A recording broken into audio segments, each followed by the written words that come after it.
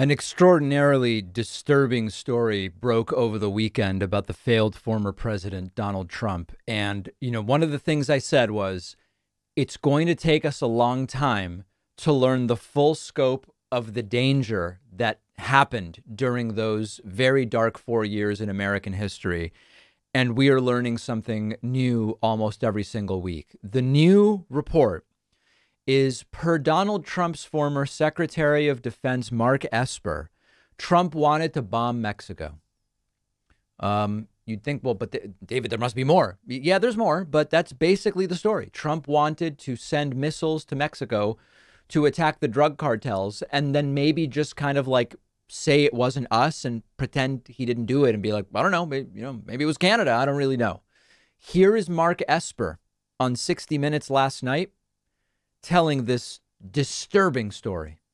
The president pulls me aside on at least a couple occasions and suggests that maybe we have the U.S. military shoot missiles into Mexico. Shoot missiles into Mexico for what? He would say to go after the cartels. And we would have this private discussion where I'd say, Mr. President, I understand. Mr. President, sir, bad idea.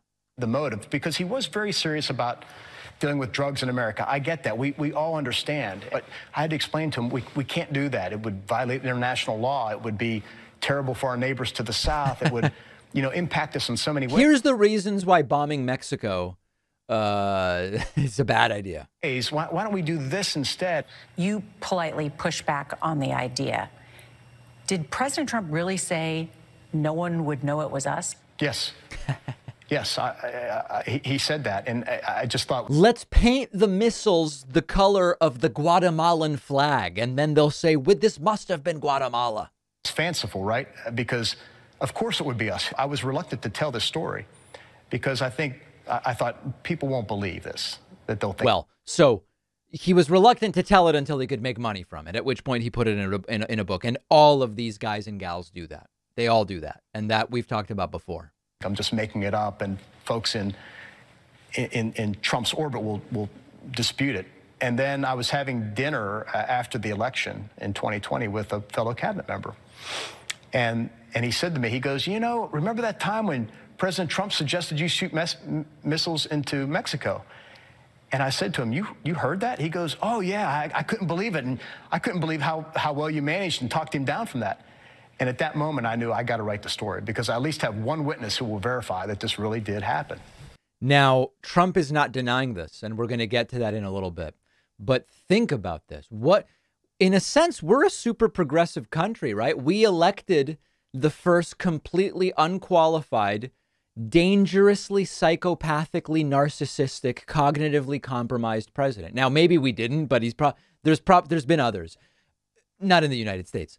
But this has to be on the top 10 list of wildest ideas. I mean, we've got he wanted to nuke a hurricane. He wanted to inject bleach to kill COVID, bombing Mexico, flushing presidential records down the toilet, eating presidential records, saying we're going to get Mexico to pay for a wall across the entire southern border. Yeah.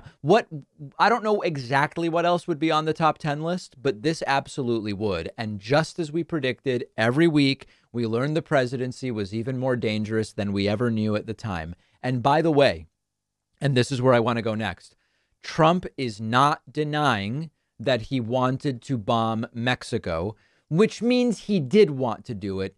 And that's what I want to discuss with you next.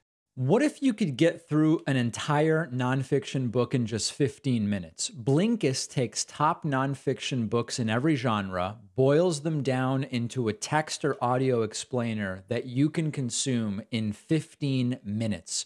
Of course, Blinkist would never replace reading real books in their entirety, but Blinkist lets you absorb the most important insights from the nonfiction books you wouldn't otherwise have time for. I have a ton of different ways I consume information, and Blinkist is one of those, and it's super efficient. I just used Blinkist to listen to the book Toxic Positivity. Super interesting, just about this like happiness obsessed culture that now we live in. Got through it in 15 minutes with all of the key points. Blinkist also takes tons of popular podcasts and creates a 15-minute explainer for each episode. And Blinkist really just empowers you to grow by discovering new ideas, knowledge that will give you valuable new perspectives about the world. Go to Blinkist.com/Pacman to try Blinkist free for 7 days, and you'll get 25% off a premium subscription that's just $6.25 a month. The link is down below.